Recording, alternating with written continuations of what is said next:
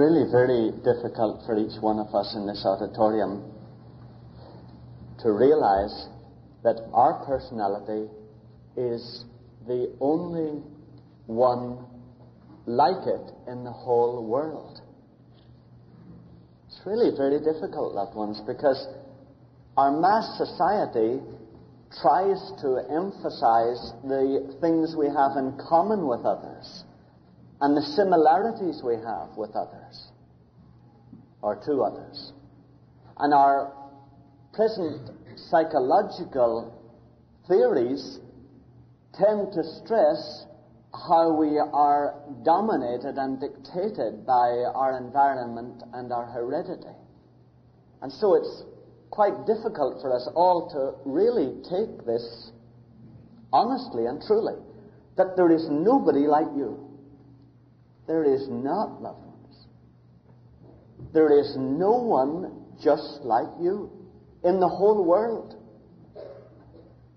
You have a combination of shyness and drive that nobody else has. You have a combination of humor and seriousness that nobody else has. Really. And God deliberately made you that way, that you're unique. And it's very hard, I think, for many of us to realize that.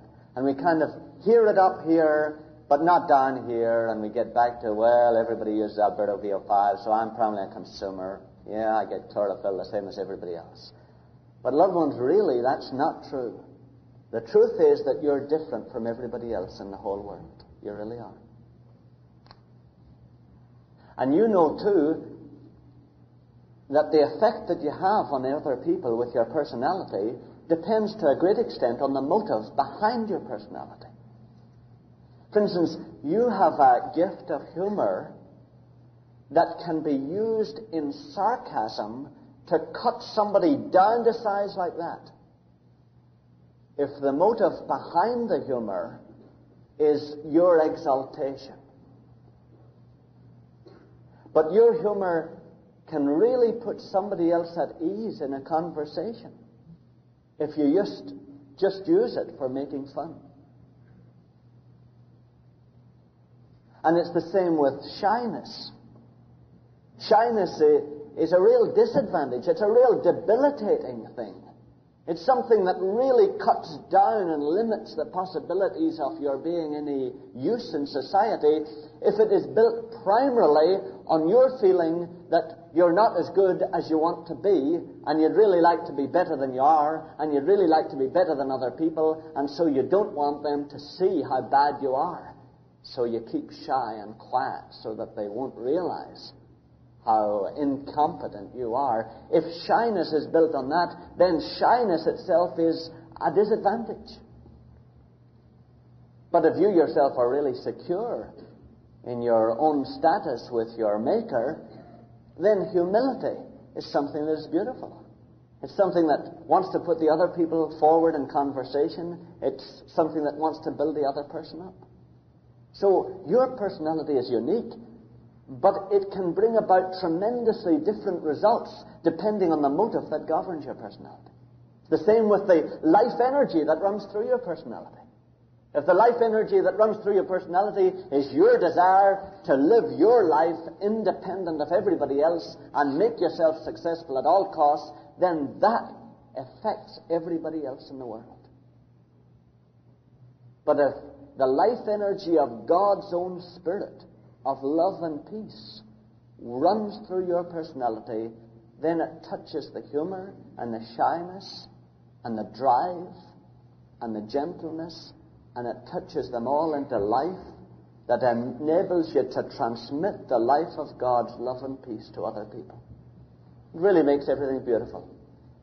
If you think of a lake and you think of the sunlight on that lake, early in the morning or at sunset time, and it just touches the lake and the water just becomes gold, or it becomes silver in the morning. And it seems that the sunlight just transforms everything else.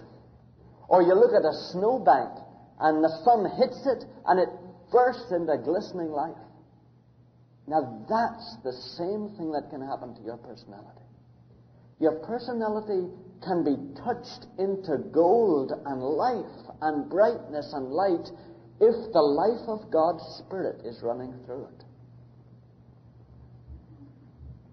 And you remember we said that if you're not willing to let the life of God's Spirit take over your personality, and you're in fact determined to use your personality for your own benefit, and not for His benefit or for His glory at all, then that is what the Bible calls a sin unto death.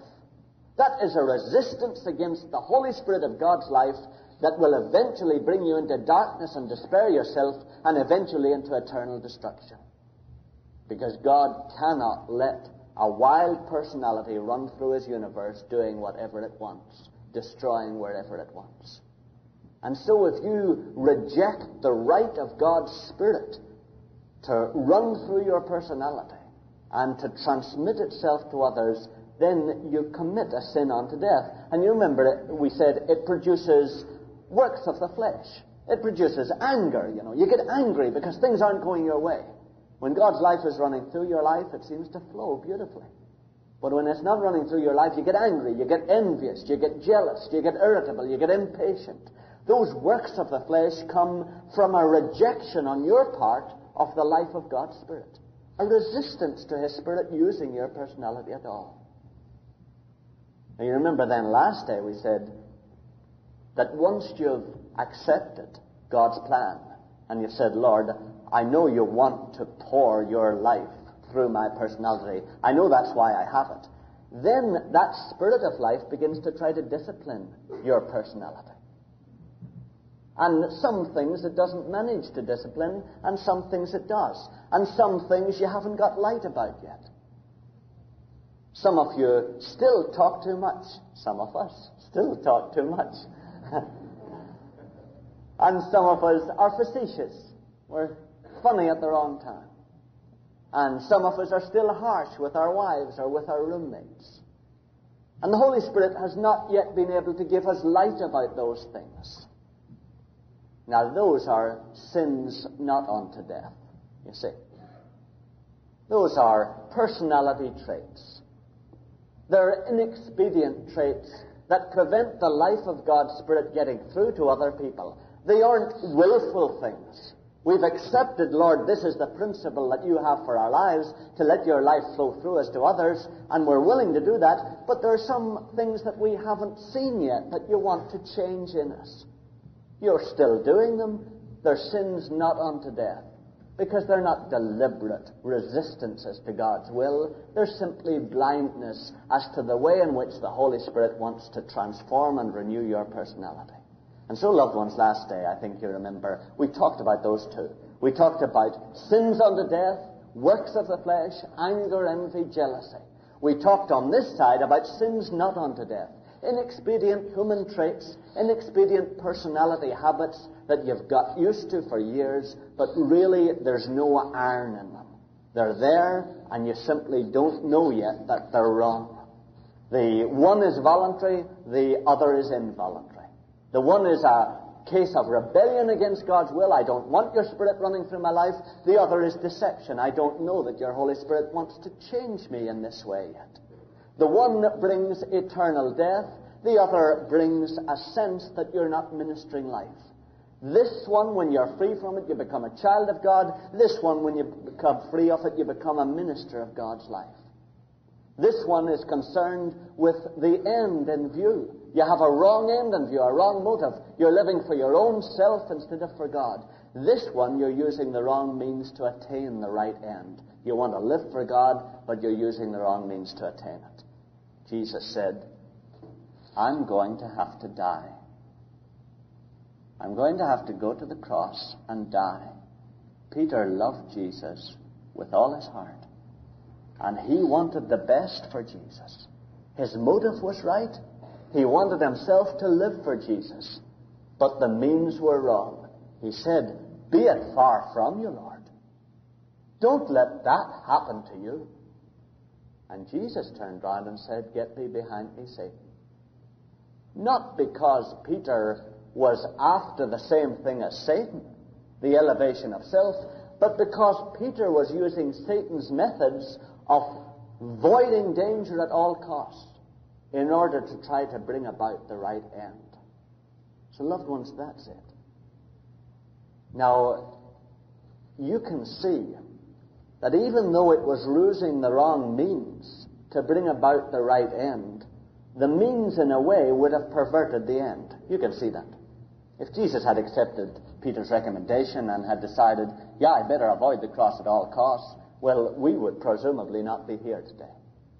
And so, using the wrong means, while you can say it's just an inexpedient trait of our personalities, it can result in dreadful disappointments and defeats in other people's lives. Loved ones, really, I think a lot of people would probably be alive to Jesus if you and I had allowed our personalities to be more disciplined by His Holy Spirit, really.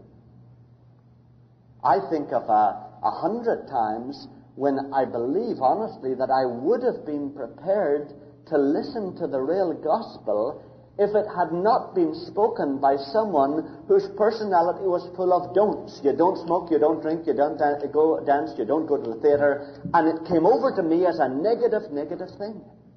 And so when they shared the gospel with me, I felt, I don't want to go into that kind of a negative life. And I think it's true with many of you see.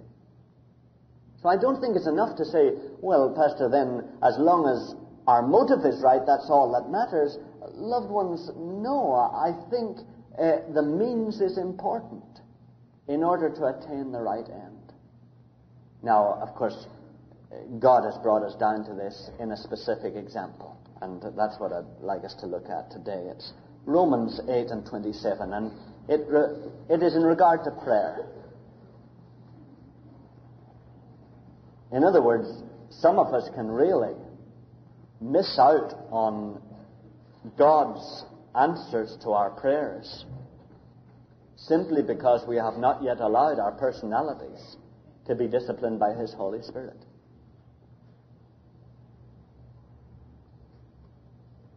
Romans 8 and 27, loved ones.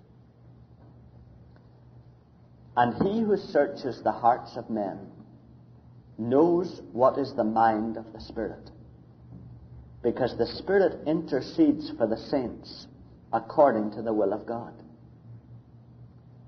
Now just look at the previous verse. Likewise, the Spirit helps us in our weakness. King James Version says in our infirmities, remember. And we would say in our personality weaknesses. Likewise, the Spirit helps us in our personality weaknesses. For we do not know how to pray as we ought. But the Spirit Himself intercedes for us with sighs too deep for words. In other words, God says the Spirit is always trying to pray through us despite our personality weaknesses. And yet often we prevent Him praying the way He wants to because of our personality weaknesses. And of course He always prays right. That's why verse 27 reads, and He who searches the hearts of men knows what is the mind of the Spirit. God looks down, knows the mind of the Spirit, because the Spirit intercedes for the saints according to the will of God. I think I'll be able to make sense of it in a moment. What's the key to prayer? What's the key to answered prayer? I'll show you it in Ezekiel 36 and verse 37.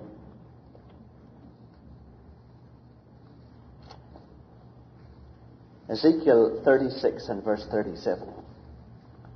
It's page 747, loved ones, in that black RSV. Ezekiel 36 and 37.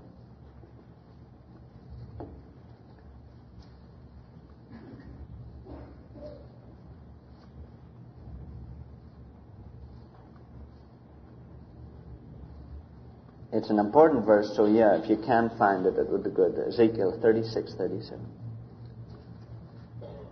Thus says the Lord God, this also I will let the house of Israel ask me to do for them, to increase their men like a flock.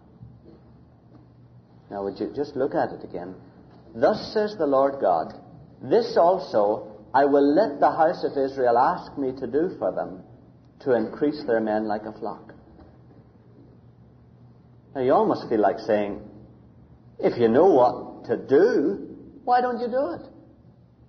I mean, Lord, why do you say This also I will let the house of Israel ask me to do for them, to increase their men like a flock. If you know that's what they need, they've been decimated by this exile, and they need to be increased in their numbers, why don't you just do it? Now, loved ones, the principle of prayer is that God always requires some free will human agent here on earth to know what he wants to do and to ask him to do it before he is able to do it. Now that's incredible, that the infinite God should be so tied to you and me as that. But he is, loved ones. You who are theologians or philosophers at all, you know that the whole plan of salvation is based on one principle, the preservation of our free wills. And the creating of a family of free will agents who will love because they want to love. Now, do you see it's the same with prayer? Loved ones, God could see what every one of you needs here this morning. And he could, if he were not of the nature that he is, he could come down and answer all those things immediately. And do you see what that would make of us? It would make of us puppets, marionettes. He would come down wherever he saw something going wrong, he would fix it. Wherever he saw someone about to go the wrong way, he would just change it. And all we ourselves would become would be puppets or robots. Now the Father has determined that though he can see what each of us needs, he is not free to do it unless one of us free will agents ask him to do it. He cannot intervene without us asking him to. In other words, the key to prayer is kind of twofold. First of all, God will not act against his own will. He won't act against his own will. Now that is in 1 John 5 and 14. 1 John 5 and 14. God won't act against his own will. It's part of what we read, you remember.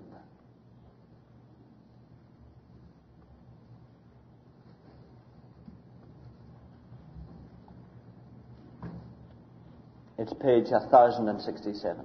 1067. 1 John 5 and 14.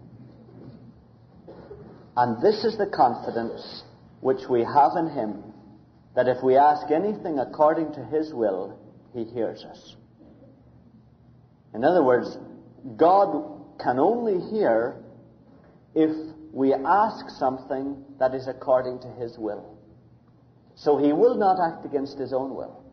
But the second part of the key to prayer is, he will not act apart from our wills. So he cannot act against his own will, but he will not act apart from our wills. Now that's in Matthew 9 and 29. Matthew 9 and 29.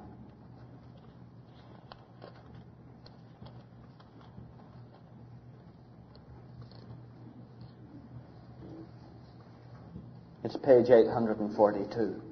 842. Matthew 9 and 29.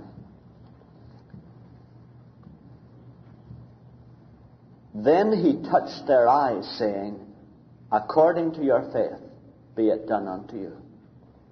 Or the King James Version, remember, is, be it unto you according to your faith. In other words, it will be to you according to what you believe and expect. Now, I think that's the conundrum that we all face.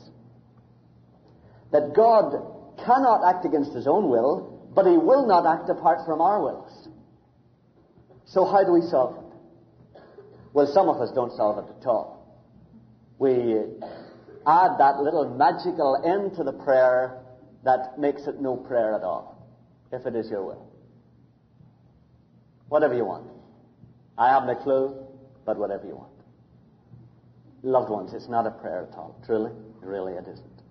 It's very different, the sense in which Jesus used that, you know. And many of us pray that way. Others of us decide, well, what's his will? Well, I don't know. And we use the old souls and the minds and emotions, and we look around and we say, yeah, well, I think, yeah, okay, Lord, do this. Well, maybe that's not His will, so I'll throw up another one. And we keep throwing them up, and we throw up so many that sometime, by sheer chance,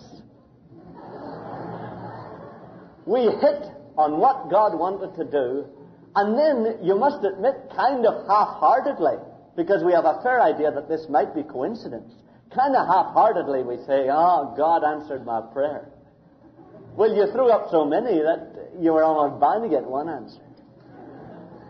About the same situation. You know, I know we can throw up many prayers about different things, but I think you'll agree, loved ones, that we come to a problem situation and we hurl those things up to our Father as if it was just the volume of the prayers that He would hear. It's mad. It's really mad. It's like me saying to my wife, love, let's go and we'll buy our Christmas presents. And then me saying to her, now don't tell me what you want. And then I take her down to the basement of Dayton's and I start there. Okay, would you like a pair of snowshoes? No? Okay. Would you like some woolly socks? No. Okay. Then up to the book section. Would you like Martin Luther's works? Would you like a camera, a Polaroid camera? And I just go on. Would you like this? Would you like this? Would you like that? Would you like that? Apart from the fact that we'd never get it completed before Christmas, it is a dumb way to find out what she would like for Christmas. But, loved ones, that's what we do with our prayers. We keep on hurling different prayers up, hoping that sometime we might hit the one that God wants to answer. Now, you know the answer to it. I should get together with my dear one, and I should say, love, what would you like for Christmas? Or I should observe the things that she's admired during the past year. Or I should use my knowledge of her over the years and knowing the kind of things that she enjoys doing. And then I buy her because I've heard it from her own lips or I've read her own mind. Now, loved ones, that's God's will for us. Not to keep throwing up soulish prayers. Not to keep looking around and seeing what you think God ought to do in your home or your family.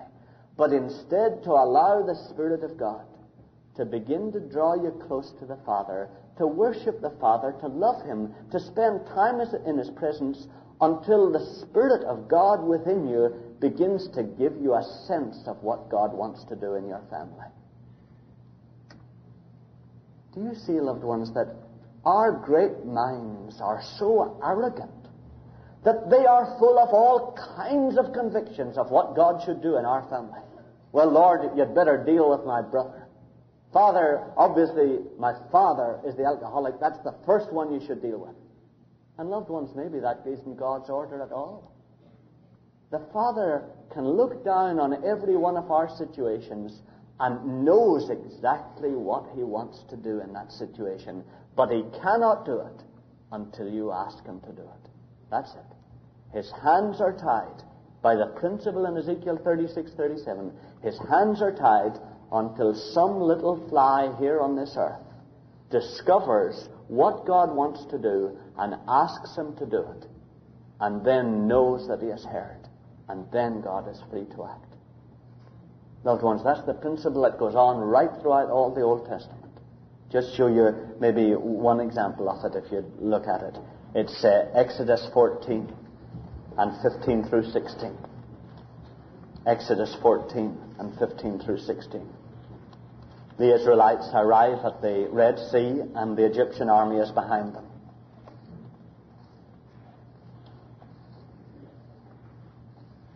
Ezekiel 14, 15 through 16.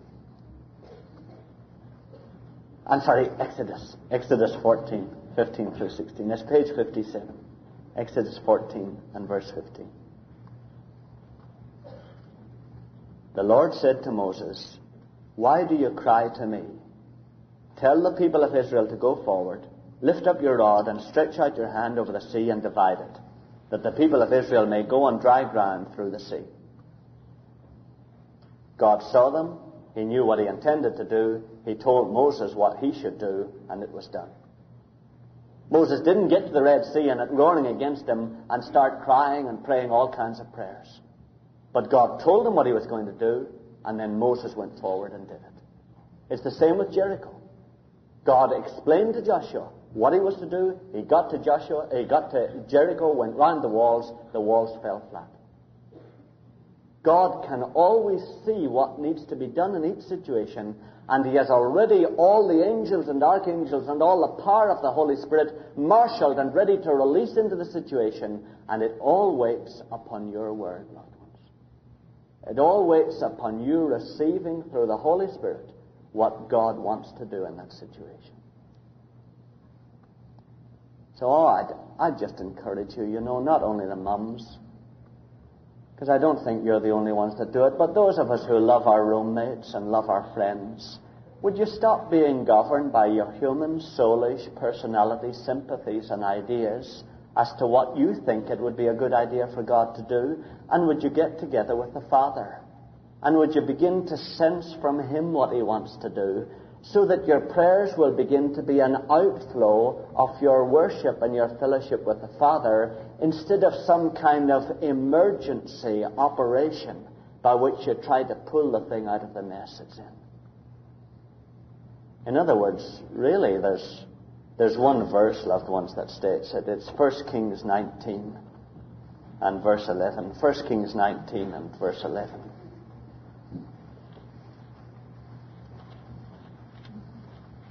It's page 313. 313. 1 Kings 19 and verse 11. And you remember it's Elijah. Verse 11. And God said, "Go forth and stand upon the mount before the Lord. And behold, the Lord passed by, and a great and strong wind rent the mountains, and broke in pieces the rocks before the Lord." That's the immediate emergency that has taken place. The son or daughter has run away from home. Your roommate has just decided she's going to leave, and you're left with all the rent to pay. And the strong wind rent the mountains and broke in pieces the rocks before the Lord, but the Lord was not in the wind. That wasn't the right prayer to pray. Lord, keep her from moving. Or Lord, keep her here at home. But the Lord was not in the wind. And after the wind, an earthquake. That's the earthquake of your own ideas of what ought to be done in this situation. Lord, I'll tell you what I think you need to do here in my family. I'll tell you, Lord, what I need in my career. But the Lord was not in the earthquake. And after the earthquake, a fire. But the Lord was not in the fire. And after the fire, a still small voice. And the Hebrew literal translation is, and after the fire, a sound of gentle stillness. Loved ones, that's what we need. That's what we need. A sound of gentle stillness in the presence of our Father, whereby we receive from him what he's going to do in this situation, and then we ask him to do that, and the prayer is answered, and his purpose has moved forward.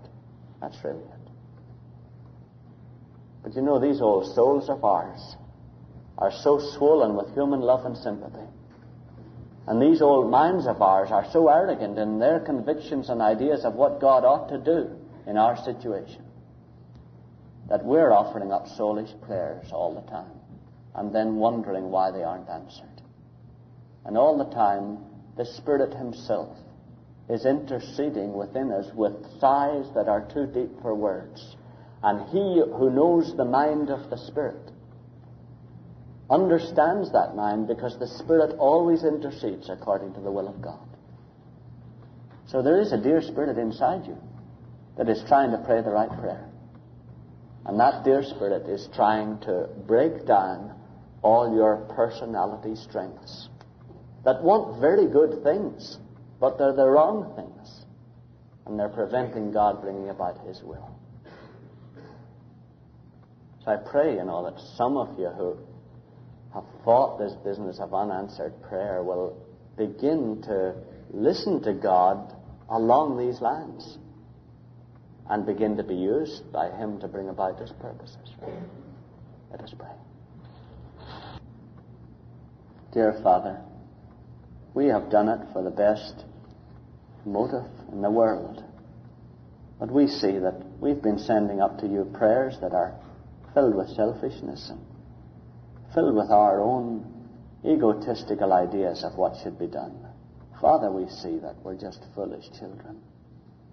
That you are the elder Father. You have wisdom beyond ours. You know what we need before we even ask it. And all you want is for us to discover what you intend to do and then ask you to do it. Lord, we thank you. Thank you for tying yourself to us in that way. And Father, we apologize for the countless occasions when we have simply been filling the atmosphere with static and with interference instead of voicing to you your desires for us. So, Father, we commit ourselves to seeking you and beginning to get to understand your dear mind through the power of the Holy Spirit. And now the grace of our Lord Jesus and the love of God and the fellowship